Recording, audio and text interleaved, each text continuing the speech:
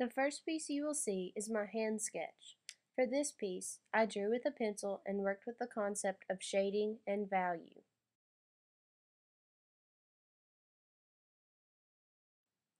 Next, you will see my cut paper relief project. I viewed this project as a way to relieve stress.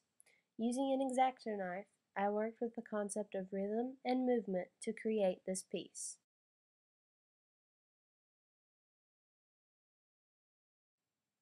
Now you will see my self-portrait. I started this by using a pencil to sketch myself from a picture.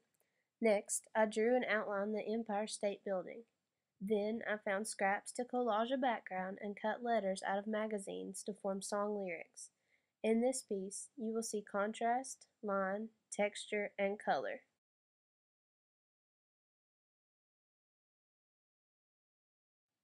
Here, you will see my one-point perspective piece of a fashion show. I used a pencil and worked with shading to create this piece.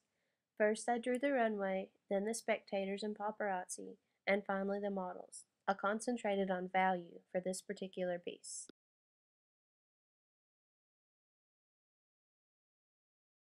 Next, we have the clay dreamscape plaque. The assignment for this project was to represent a dream that we have. I took this idea a little left of the true meaning by representing something that I fear in the near future. I included the elephant because they symbolize riches, which is something everyone should wish for. The bird of paradise symbolizes freedom. The Chinese symbol means courage, and the road that leads you to nowhere symbolizes the uncertainty of the life we have ahead of us. In this project, you will see contrast, emphasis, color, and texture.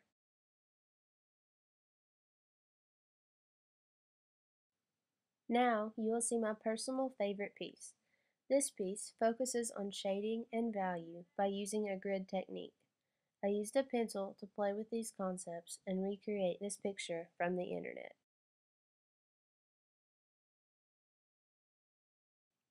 Here, you will see the color wheel project. We were to create the color wheel in any fashion that we chose, using only the primary colors, red, yellow, and blue.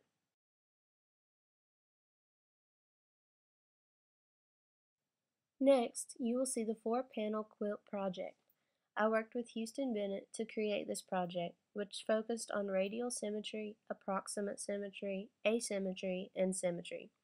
This quilt was done with markers and then sewn together to give it a true quilt feeling. We focused on unity, contrast, form, line, color, and balance.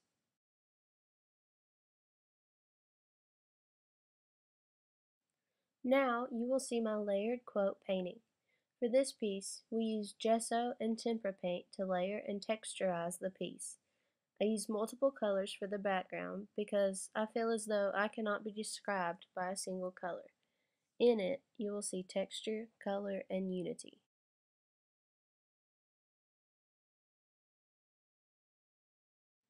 My complementary color landscape painting is the piece that I am most proud of. Here, we were to use only one set of the complementary colors. I chose red and green. In this piece, you will see unity, value, and color.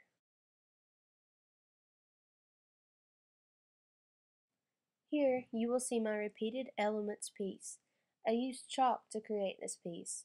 We were to focus on all the elements and principles of design and combine 2 elements per object, in my case, an elephant. I worked with all the elements, but my favorite elephant became the one with buttons. Next, you will see my stop motion movie. I worked with Amber Townsend and Jordan Calhoun to create this movie.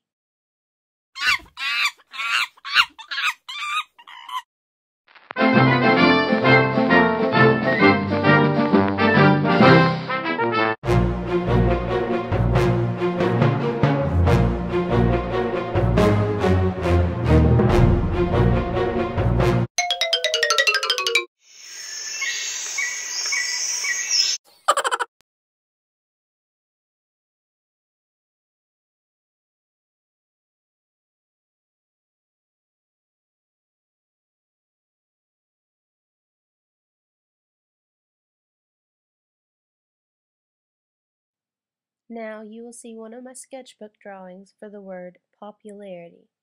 I decided to take a spin on the Ugly Duckling story. I used colored pencils to show color and value.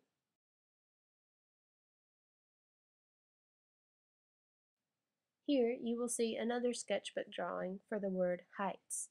I used colored pencils to represent color and shape.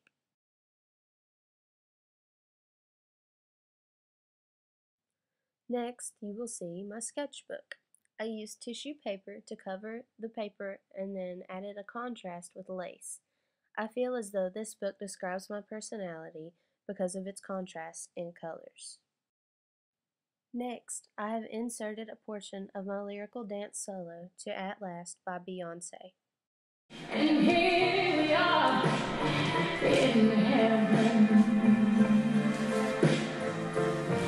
For you are mine at last.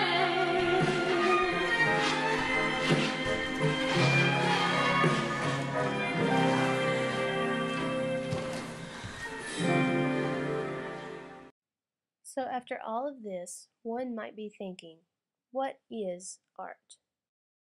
Is art a famous painting like this one titled Guernica by Pablo Picasso? Or maybe this church in Barcelona, Spain? What about this sculpture of forks? Even though it is outlandish, it was created with an imagination and is portrayed as art. How about my favorite dance company called Momix? Dance is art, right? Maybe you would think this dance painting by Degas is more art than the previous picture, but not me. I see the Momix picture as being more of an art form than the other painting, though I won't dispute that they are both art. So, what is art? Art is what you believe it to be. It is as in-depth as you wish for it to be. From sculptures to paintings to architecture to physical art forms such as dance, art is everything you could imagine and then so much more.